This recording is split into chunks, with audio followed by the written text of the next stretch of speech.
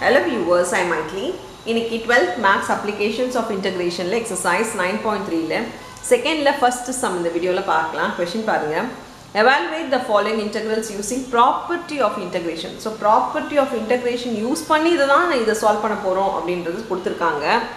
Definite integrals இது என்ன values கொடுத்திருந்தா definite integrals. இப்போ பாருங்க. First sum ல integration -5 to 5 கொடுத்திருக்காங்க. x cos e power x minus 1 by e power x plus 1 dx னு கொடுத்திருக்காங்க.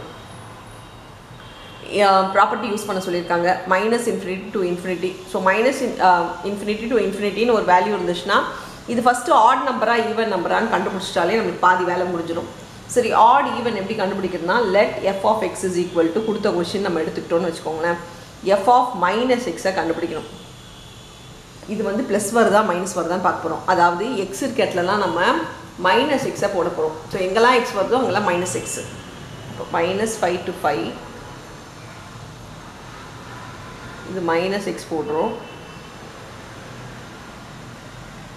cos e power minus x minus 1 by e power minus x plus 1 ஆயிடும். e power minus x னா இது negative கிடையாது. இது வந்து 1 by e power x னு எழுதலாம் இல்லையா? சோ வந்து நெகட்டிவ் சைன் ரிமூவ் பண்றதுக்காக -5 to 5 minus x. இப்போ இங்க cos 1 by e power x minus 1 by 1 by e power x plus 1 ஆயிடும். இப்போ நம்ம LCM எடுக்கலாம். LCM எடுத்தோம்னா -5 to 5 minus x cos 1 minus e power x by e power x ஆயிடும் by 1 plus e power x by e power x ஆயிடும். ஏன்னா இந்த e power x அப்படி டைரக்டா எடுத்து போய் மல்டிப்ளை பண்ணிக்கலாம் LCM க்கு. சோ மல்டிப்ளை பண்ணா 1 minus e power x by whole denominator வந்துரும். சோ இது ரெண்டும் நம்ம கேன்சல் பண்ணிக்கலாம். இப்போ நம்ம கொடுத்திருக்க क्वेश्चनே வந்திருக்கா அப்படினு கேட்டிங்கனா அந்த சைன் மட்டும் வேரி ஆகுது. அப்ப மைனஸ் சைனை வெளிய எடுத்துடலாம். மைனஸ் சைனை நம்ம வெளிய எடுத்தோம்னா இது என்ன ஆயிடும்னா -5 to 5 minus x cos of minus theta ஆயிடும். minus e power x minus 1 by e power x plus 1. இப்போ cos of minus theta வந்து cos theta தான். ஸோ இது வந்து டோட்டலாக என்ன ஆகிடும்னா மறுபடியும் இது வந்து காஸ்னே ஆகிடும். cos e power x minus 1 by e power x plus 1 இருக்குது. இப்போ இந்த மைனஸ் சைன் நான் வந்து வெளியில் போட்டுக்கலாமா? இப்போ எனக்கு இது வந்து f of x வந்துச்சா?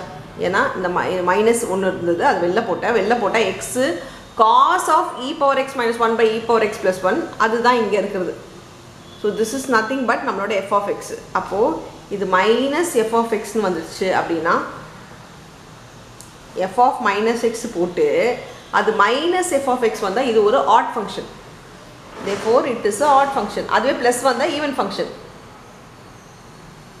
odd functionல என்ன ஒரு நமக்கு ஒரு பெரிய ஹெல்ப்னா odd functionக்கு equal to 0 வரும். So integration வந்து என்ன ஆயிடும்னா odd functionக்கு equal to 0. So டைரக்டா நம்ம என்ன எழுதலாம் f of x ஓட வேல்யூவை கண்டுபிடிக்கிறது பிரச்சனையே வராது. f of x -5 to 5 x cos e power x minus 1 கொடுத்திருக்க क्वेश्चन நான் அப்படியே எழுதுறேன். e power x plus 1 வந்து நமக்கு equal to 0. ஸோ இது ஒரு ஆட் ஃபங்க்ஷனால நம்மளுக்கு ஈக்குவல் டு 0 வந்துடுச்சு. நான் எல்லாத்துலேயும் dx போர்டில் அதை போட்டுக்கிறேன். ஸோ இதுதான் உங்களுடைய ஃபைனல் ஆன்சர். ஆட் ஃபங்க்ஷன்னா மட்டும் ஈக்குவல் டு 0 போட்டுக்கலாம். ஸோ இதுக்கு பெருசாக கண்டுபிடிக்க வேண்டிய வேலை இருக்காது. ஆட் ஃபங்க்ஷன் இருந்தால் ஈக்குவல் டு 0 போட்டு சம்ம முடிச்சிடலாம். அவ்வளோதான் இந்த சம். தேங்க்யூ.